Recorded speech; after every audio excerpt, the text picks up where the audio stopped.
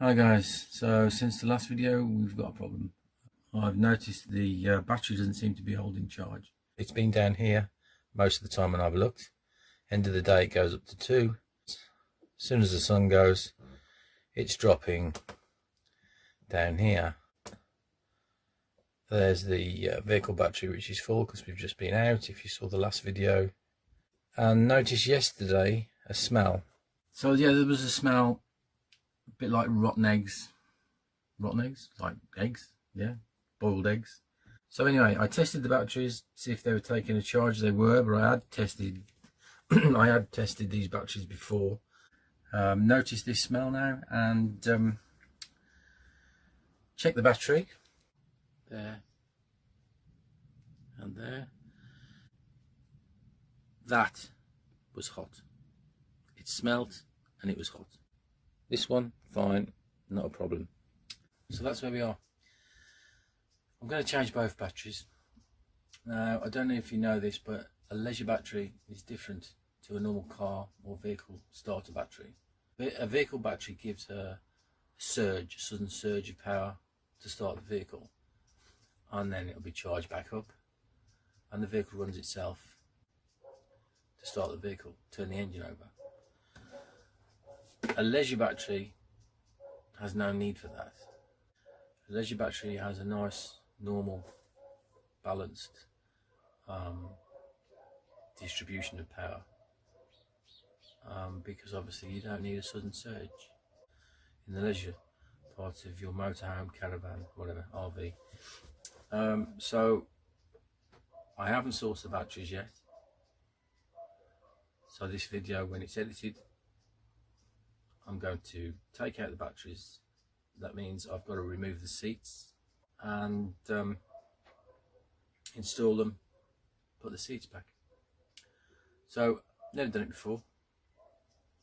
Don't even know how to take the seats out, but we're going to find out. So just to show you what the weather's like today, beautiful, hot, sunny day. So yeah, we're going to, if I don't get spiked by this bloody thing. So let's get those chairs out and see how we get on. Okay, right, so we're back, and we'll continue on placing the batteries. So obviously for you guys carrying straight on, but for me it's taken 3 days to get what I needed. Tried several places. Hello, what are you doing? Here she is. Say hello, Looney. We tried 3 places to get a battery, and failed on all 3. One of them was actually like a motorhome storage facility. You know, you can leave your motorhome there, and I think it's only about 70.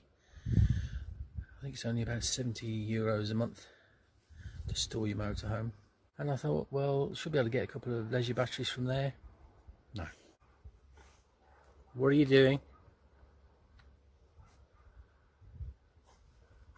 Huh? Oh, here we go. So in the end, yeah, I have to do, you know what, Amazon, 200 amp and a 7515 MPPT. Don't. What are you doing?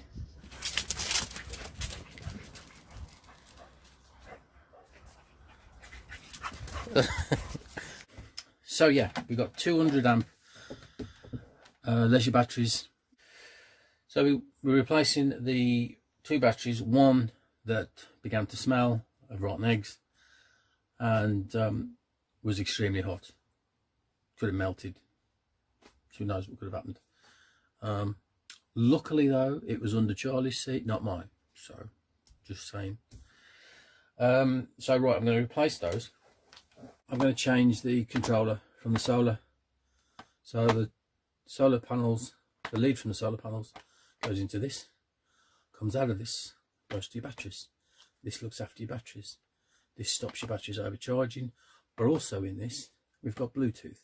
It will give me what's coming in, what's going out, the state of the batteries, how much solar, blah de blah, everything I need without looking at a panel in the van. The next one up from this is 100, and you know, you can go up 400 plus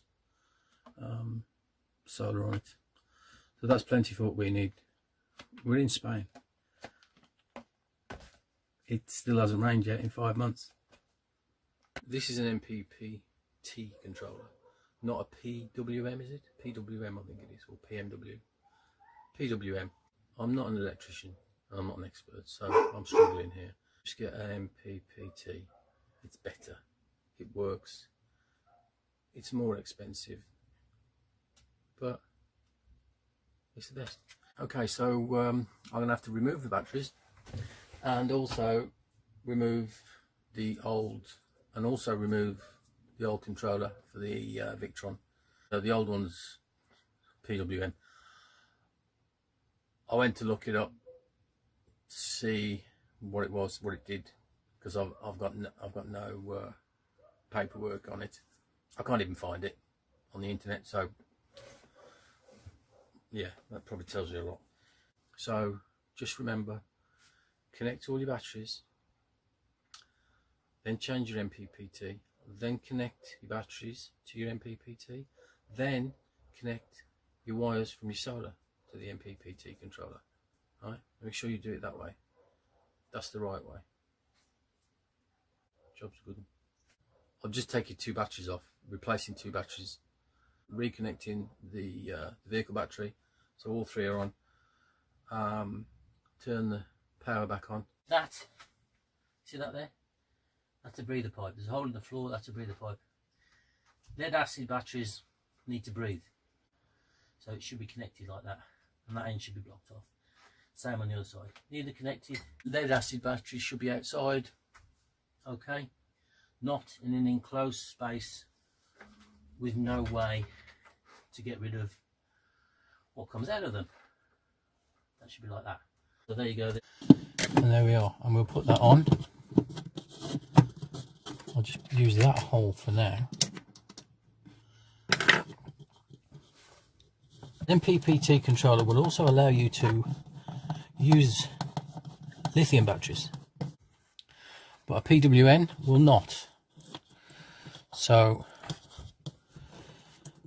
if you're thinking of upgrading, so depending on what your upgrade of solar will be, you may want to increase your MPPT. I've got the 7515, so let's put another hole here just so it's all nice.